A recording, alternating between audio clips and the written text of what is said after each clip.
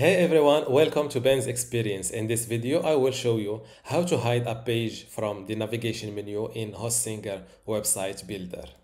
I am now inside my Hostinger Website Builder. Let's say that I want to hide this duplicated checklist page from the navigation menu. First, go to Pages and Navigation.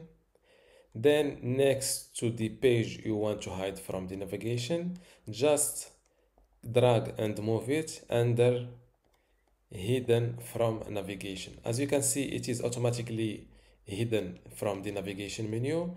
And don't forget to update your website. And this is how to hide a page from the navigation menu in Hostinger Website Builder. Before you go, I have something special for you. I have two free online video courses for you. The first one is about Hostinger hosting and WordPress managing, and the second one shows you how to use Hostinger Website Builder to make basic websites or online shops. You can get them both for free just by clicking the link in the description. If you like this video, give it a thumbs up and subscribe. If you have any question, leave a comment below.